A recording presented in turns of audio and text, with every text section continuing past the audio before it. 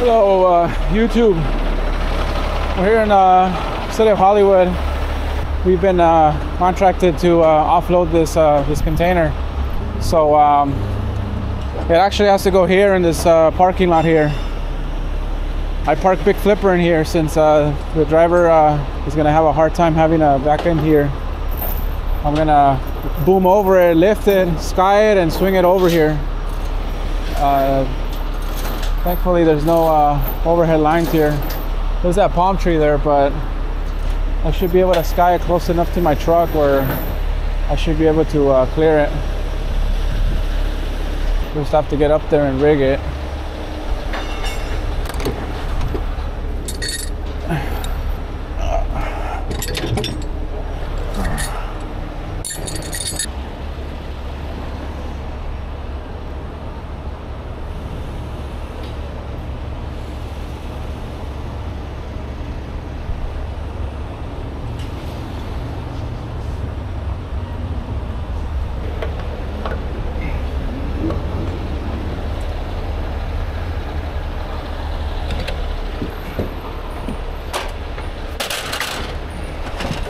Smells like weed.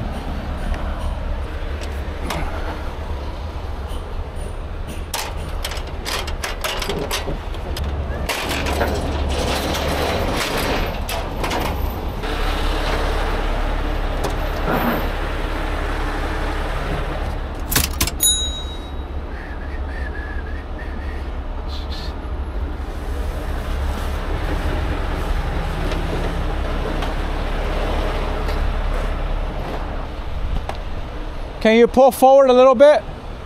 Yeah. Yeah. Just a little bit.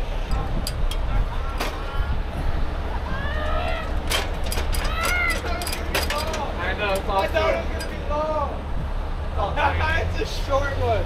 That's funny. It's like...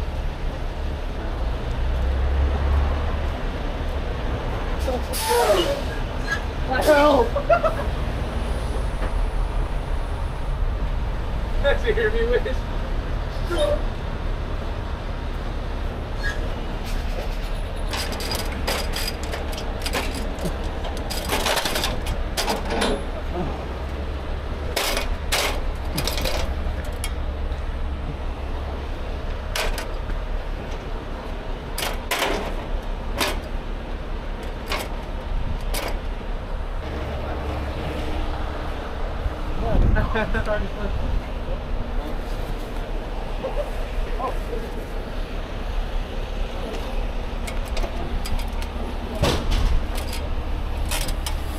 I'm telling you guys.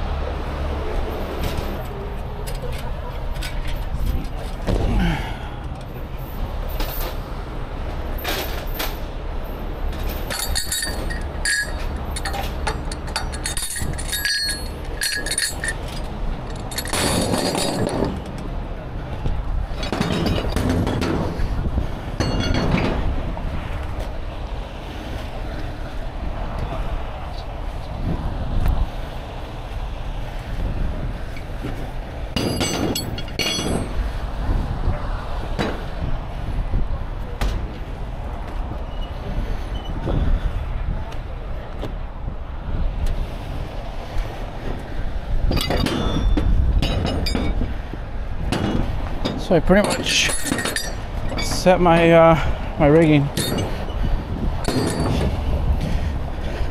So my container link, this will go here, and this will attach there. Very simple. This thing is empty, so I will only be utilizing one cable, and there's a purpose for that. They want the doors facing the opposite way of that I'm swinging, so I could spin in midair. I'll attach a tag line at the bottom. Since it's one single cable, it should spin relatively easy.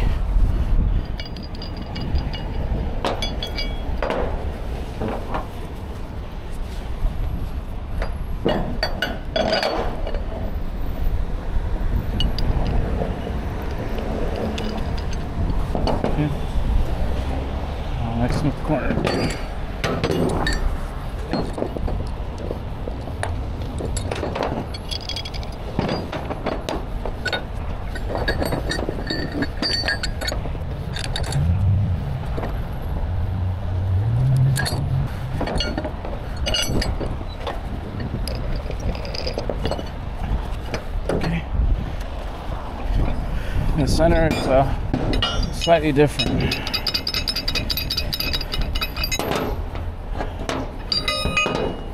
Join these two.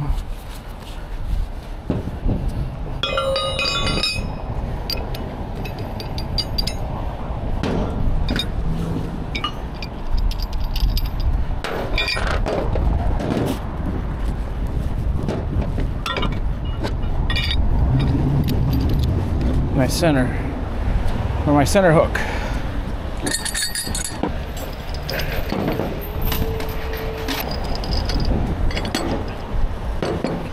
Now we'll pretty much boom over.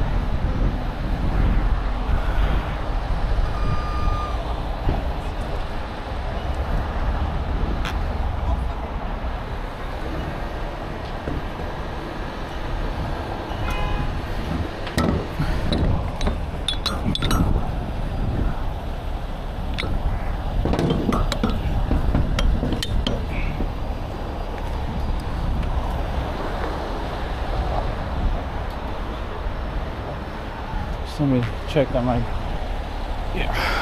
green line is pre-spooled.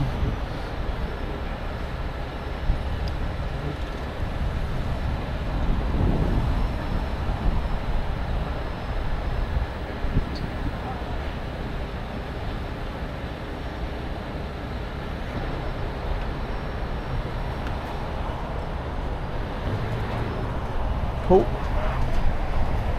That's pretty much attached. Here's this one, here's this one. Let me just double check my hookups, make sure everything's in line, that my shackle is attached directly to the well, that the sling is attached to this, to the wide mouth, and then that the pin is attached to the container link. Okay, sounds like we're good. Cool. Now to step down.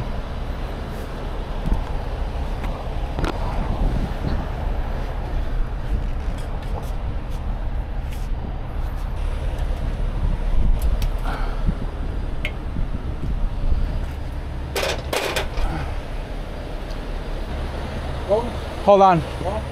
Yeah, let me lift it up.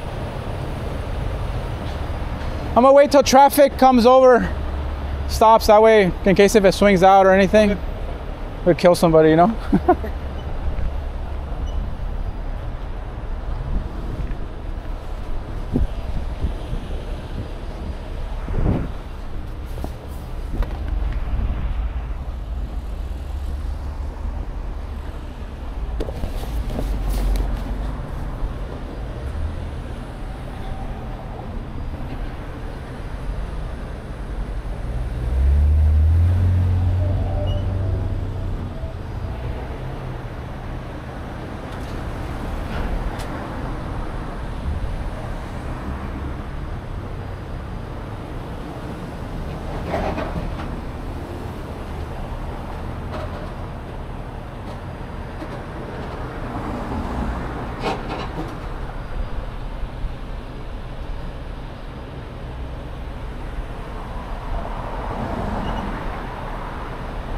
Well, it makes sense. So sometimes when you attach your rigging, you always think that the container is perfectly even, but the reason why it's like that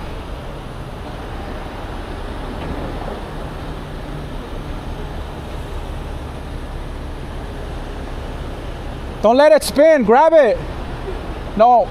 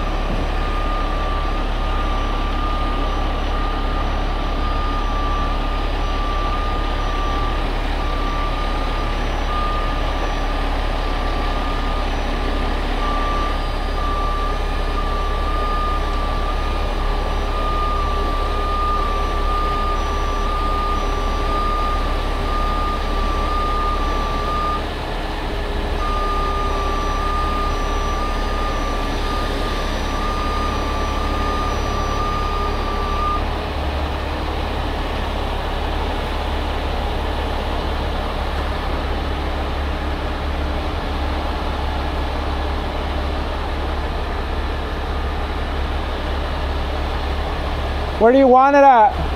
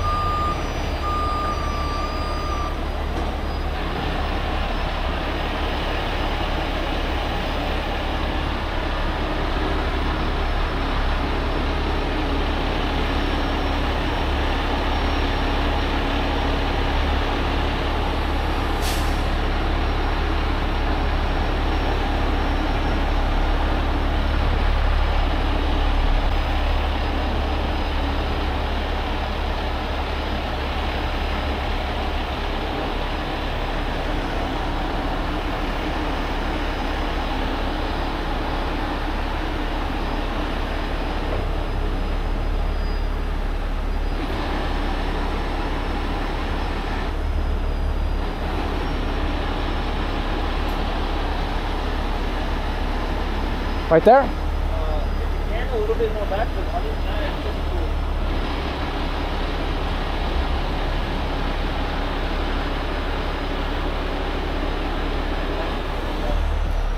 Right there? Should be good like that.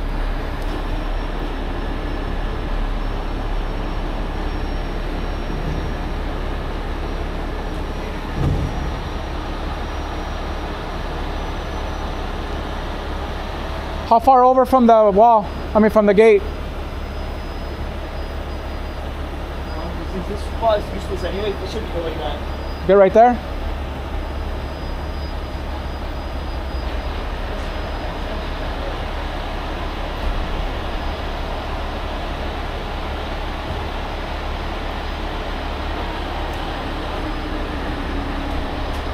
Right there? What happened? The picture, it was saying this way, right? Well, I mean, I assume that's the open part, so I guess this is the open part. that's what you guys are gonna use. Yeah, this looks good. Okay. Yeah, thank you.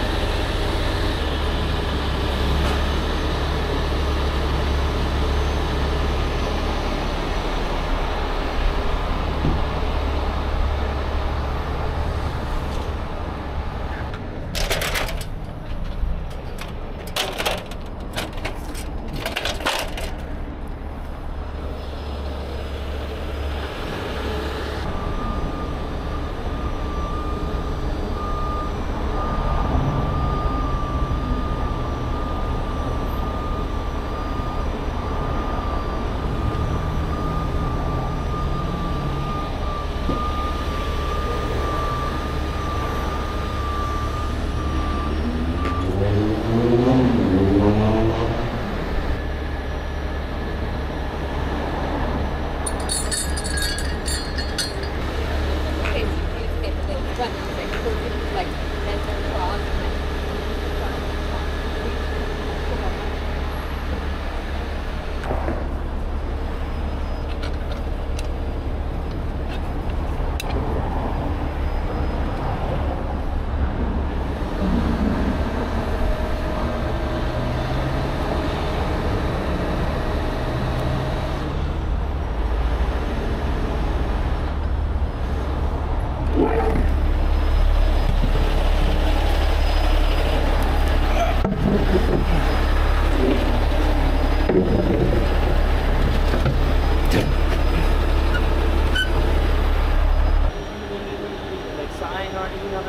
No, but right now when I back up, if you could stop traffic for me, because I can't see.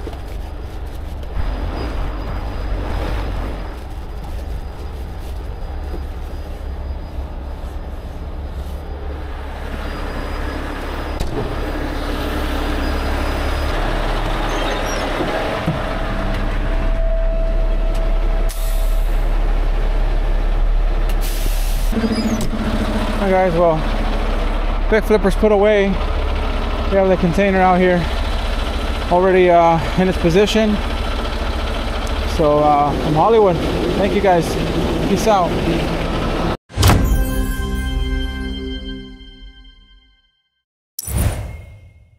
Hello guys, and welcome to Josh's Breakdown with your host Alex. I'm outside with Big Flipper out here, and we're going to pretty much go on and talk about some of these talking points on that normally pop up on the comment section, and hopefully this sheds some light and answer some of these questions that we see over time on our videos. The first point that I would like to touch would be why I use a single line on this lift. So as you notice, when I had to pick up the container, obviously I had to place it on a different part of the parking lot. If I use a block, basically a snatch block and two lines, it makes it very, very difficult to spin it around, because at that point you're fighting the lines. The lines want to naturally go into their natural state, which is basically the orientation of the boom. And as you're spinning it, you could spin it, but it makes it very, very, very hard. So let's work smart, not hard. You could use a single line on this lift, just because the container empty normally weighs anywhere between 3,900 and 4,800 pounds, depending on the make and model and density of the metal that's being used on the containers. On this one, obviously, was missing a side. So by going with the single line, it enables for me to spin it and pretty much not have to worry about fighting the cables. Obviously, the single line, my single line actually on Flipper, happens to be 7/8 XX IPS. And it has a working load limit of 25,000 pounds, which is way above the rating of this container. So I had no worry about the cable snapping or breaking or having any type of catastrophic failure. Another point that I want to make was the fact that I lifted the container. I was hoping that the gentleman that was closest to it would grab it. Obviously, that could be very dangerous. The moment I picked up, it wanted to spin on me. You know, unfortunately for me, the guy seemed, being that he's from a cannabis business, he probably wasn't paying attention. So in order to avoid these things, normally we could attach some taglines to avoid that. The reason most of the time we don't use taglines is because on the rotators, When we lift the unit, it's pretty much at a distance where we could grab it with our hands and not have to worry about it being so high. Cranes, for example, have these containers or any of these types of lifts that they're doing. They have it hundreds of feet in the air, and obviously no one's 100 feet tall, so you have to attach a tagline, which looks something like this, which is just a rope, pretty much to control it from spinning or hitting something that's in tight quarters. So in the near future, I will be using some of these to avoid having to rely on other people. Another comments that we normally get is, oh, you could have used a wrecker, or you could have used a 35-ton or integrated, basically a non-rotating boom or truck. And yes, absolutely yes, this type of job definitely can be accomplished with a straight stick, with the integrated truck. The problem being is, once you have it in the air, yeah, you could drop it, but you don't have the capabilities to be able to spin it or place it off to the side or do any of these. It would take multiple lifts and dragging to get it over to the place.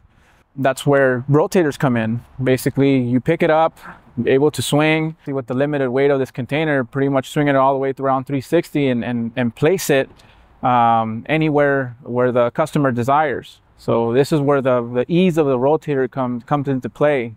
The last point that I like to touch on is I get a lot of comments on appraising me for having my truck very well organized. And there's a reason for that. On these jobs that we get on the side of the freeway, require us to get the job done in a safe manner.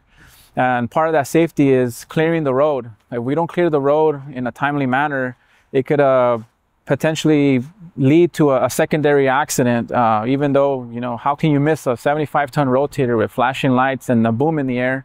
Or even police officers and fire department personnel get injured by these secondary accidents.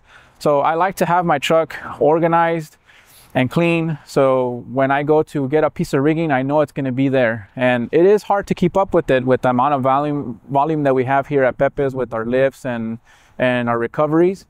But it's just a habit that you form of having to, when you use it, put it back. It's almost that's where I learned that was from my wrenching days. So when you use a wrench or use a socket or a ratchet or impact gun, once you use it, you put it back where you found it, and when you go back to use it again, it's going to be there. It's the same thing with the wrecker, with the rotator. Well, guys, hopefully that answers some of the questions that you guys submit in the comment section of our YouTube channel. This was fun, and thanks for watching. Hope you enjoyed the video. Peace.